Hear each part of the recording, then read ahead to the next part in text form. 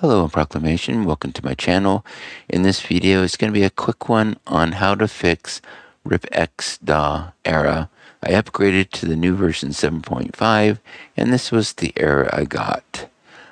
Yes, I got more than 20 gigabyte disk space and I got more than 8 gigabytes of RAM, and I did email them and go on their contact form, but it might be a while before they get back to me, but I fixed it myself. And so if you're coming up with this problem, I'm going to show you how to fix it. And I'm going to start on how I troubleshoot. Troubleshooting is very important when this happened. It's midnight and I've been fighting with RipX with this error for an hour. And I deleted the new version, put in the old version, and it still came up with this error, plus some other errors that was coming up. It was really weird. So I deleted the old version, and then I went into my folder and made sure that the HitnMix folder is deleted and gone so I could start clean. And it's in Program Files, and you'll find it under HitnMix. Where are you? I passed it. Rip DAW. Now everything was gone except for resources and license. I think license did stay. And in resources, what's very important is the Python. That's what's causing the problem.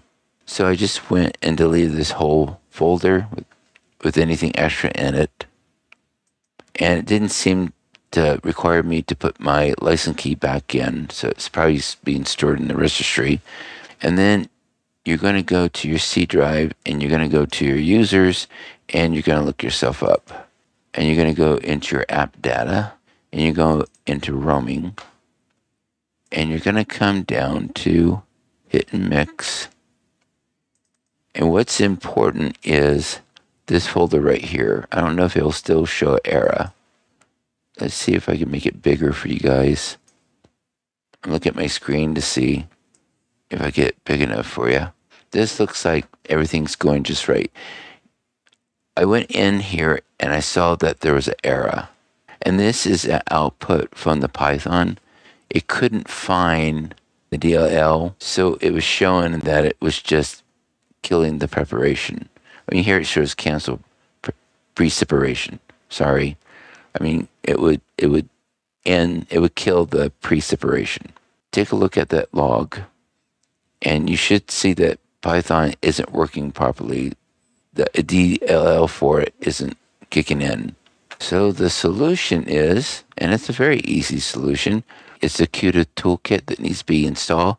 I did have it installed, but it just wouldn't work with RipX. I might have had version 12. I think there might be a version 12. This is 11.8. That's not the one I used. This is the one I use for Windows 10. You click on Windows, you click on x86-64, you click on version 10, and then you do a local download and just run it under Express settings, and it's going to install stuff.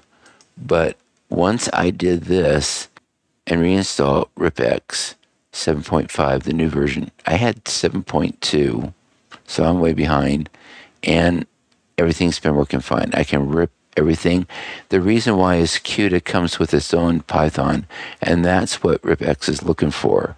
Now, I'm pretty sure I had this version 12.0, and they got a new one right here, 12.6. I could have had that one, but I'm not for sure. I had to do it for DaVinci Resolve.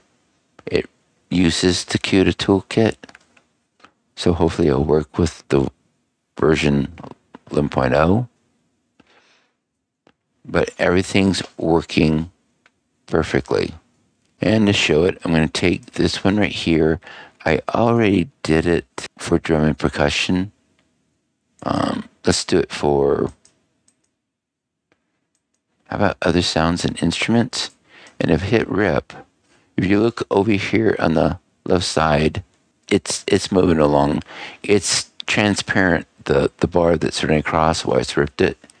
Okay, as you can see, it brought up all the different pieces.